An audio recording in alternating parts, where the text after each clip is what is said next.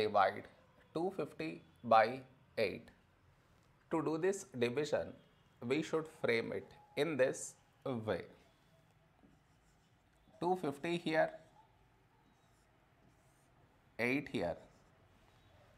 This is your step 1. Next, here we have 2, here 8.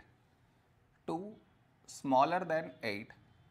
So we should take two numbers, 25.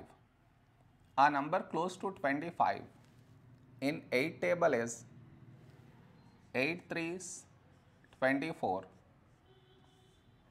Now we should subtract, we get 1. After this, bring down the beside number.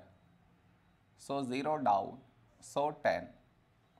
A number close to 10 in 8 table is 8 1s 8. Now we subtract, we get 2. After this, no more numbers to bring it down. So what we do is, we put dot, take 0, so 20. A number close to 20 in 8 table is 8 2s 16. Now we subtract, we get 4.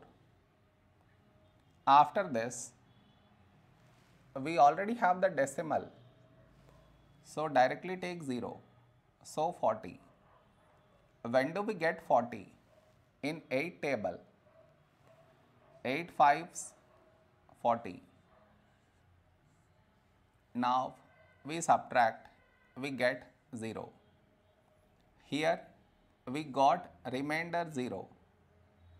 So this is our quotient.